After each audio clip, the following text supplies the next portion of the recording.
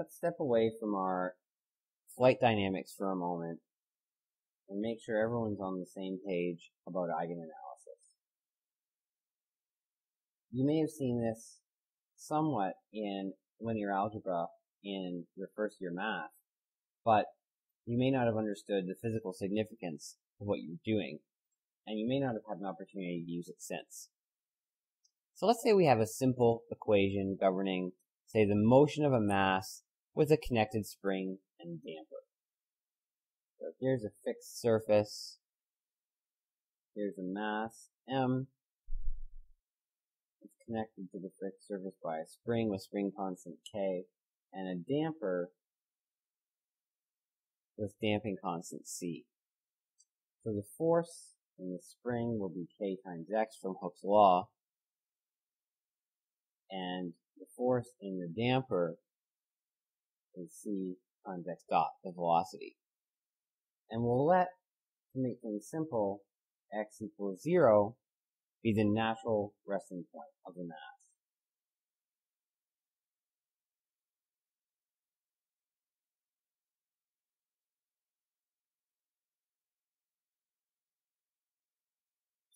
So then, if we take, there's our now X equals 0 and X is positive down, then if we take the sum of the forces in the X direction equals the mass times the acceleration in the X direction, we can write this as negative Fs minus Fd equals an X double dot, because the acceleration is the second derivative of the position, or the displacement, I should say. Or we can write this as mx double dot, substituting in the definitions above here and moving it all to the same side of the equation. Mx double dot plus cx plus kx equals 0, cx dot plus kx equals 0. And just to make it clear, this is because x double dot is d dt of x dot, and x dot is d dt of x. And because that's true, we can write this second order equation of motion, because it involves second derivatives, as two first order equations. So we define x1 equals x and x2 equals x dot. And if we put that in, then we get mx dot 2 plus cx2 plus kx1 equals 0, and x dot 1 equals x2. And we can then write that in a matrix form. So x dot 1, x dot 2 equals 0, negative k over m, 1, negative c over m, times x1, x2. Now, since x1 equals 0 and x2 equals 0 is the equilibrium state, this is like the trim state for an aircraft. So that the 2 by 2 matrix here is like the Jacobian A. So A is 0, 1, negative k over m, negative c over m. Now this system is linear, and so we can write the response to some initial perturbation as a result as a superposition of eigenvalues.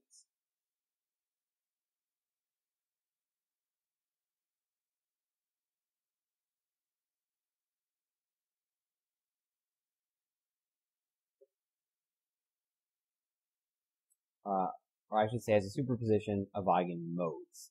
And so, solution is a superposition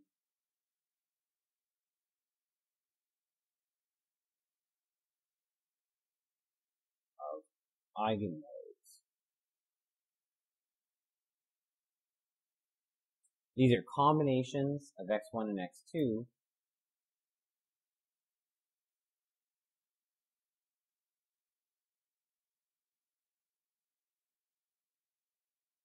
that are ways in which the system naturally wants to move.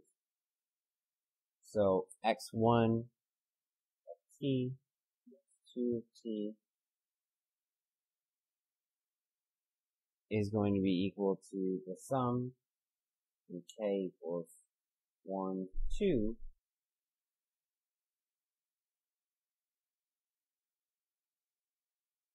of vk. This is a 2 by 1 vector times e to the lambda k t. And this is a scalar function of time. So you can see that while this vector will have different amplitudes for these two components, they both have the same time dependency, so the motion is linked in some way, and that's what we mean by a mode. Now, the first important thing to realize is that lambda k is complex. So lambda k is sigma k, which is the real part, plus I omega k, which is the imaginary part. Now, you may or may not have learned that the exponential of a complex number gives an oscillatory response. So e to the lambda kt, which is e to the sigma k plus I omega k t, can be written as e to the sigma k t times e to the I omega k t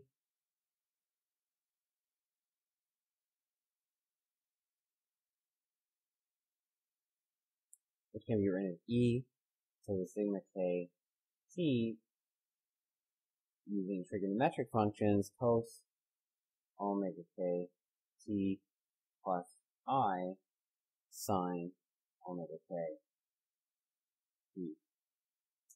Or generally, what we actually care about is the real part,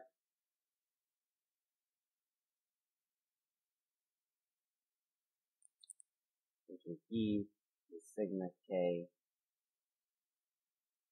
t times cos omega k t. So this represents an exponential growth or decay, and this represents an oscillatory response. So here's time and here's x. Let's say for the case of a positive sigma k,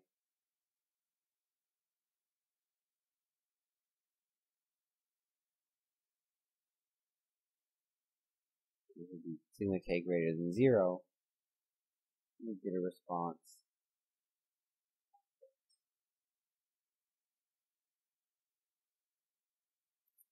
where the frequency doesn't change with time, but the amplitude changes continuously.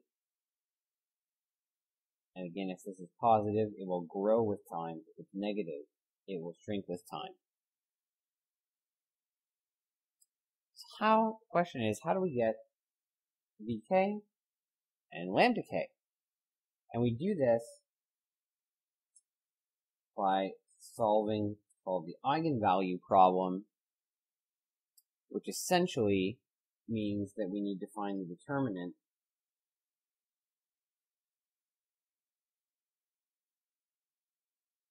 of A minus lambda times the identity matrix and set it equal to 0.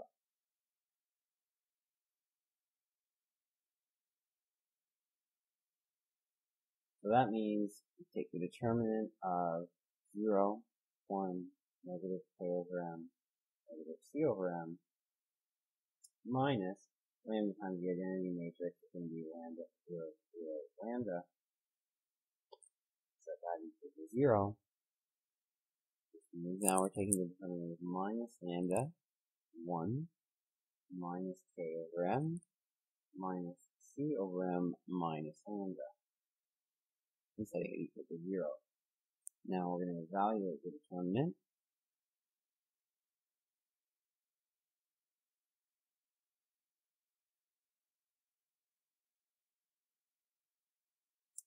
And this results in what we call a characteristic equation,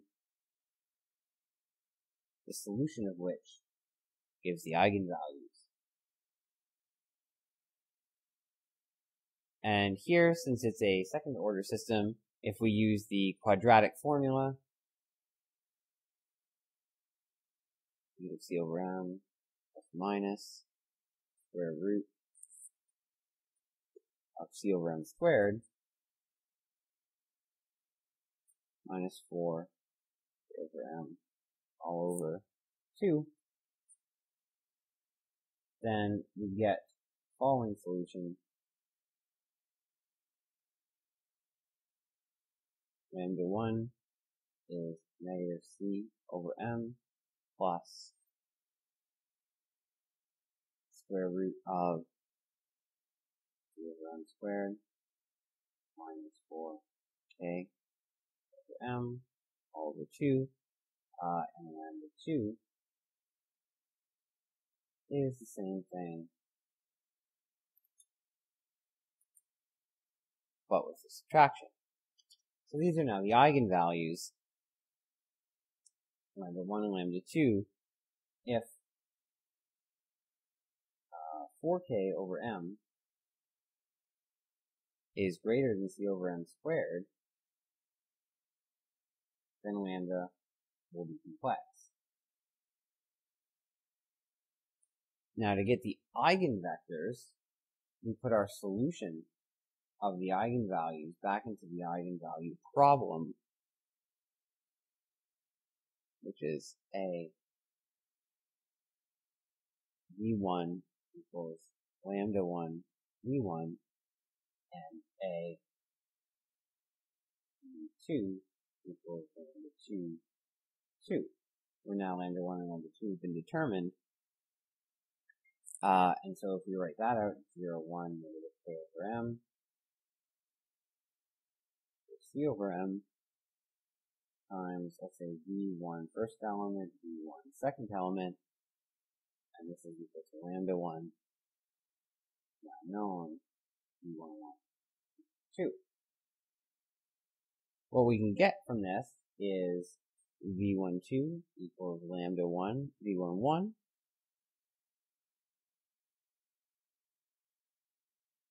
which says that v11 is v12 over lambda 1, and putting that into the other equation, negative k over m, v11 minus c over m, v12 equals lambda 1, v12, what we get is negative k over m, v12 over lambda 1 minus c over m, v12 equals lambda 1 v12, or negative k over m, 1 over lambda 1 minus c over m minus lambda 1 times v12 equals 0.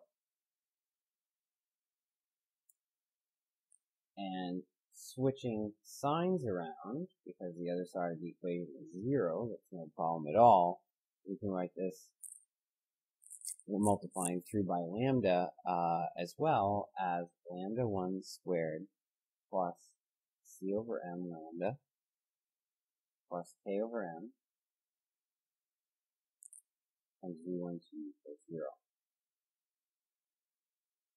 Now from our definition of x1, this equals 0. So what this means is v12 can be anything. So we pick a value, say 1. So let v12 equals 1, and then we had before that v11 equals lambda 1 v12. So then the first eigenvector is lambda 1 times 1, or lambda 1 and 1, or any multiple thereof. And similarly, v12 is lambda 2 and 1, or any multiple thereof. And so now we can describe the motion using the eigenvectors vk and the eigenvalues lambda k.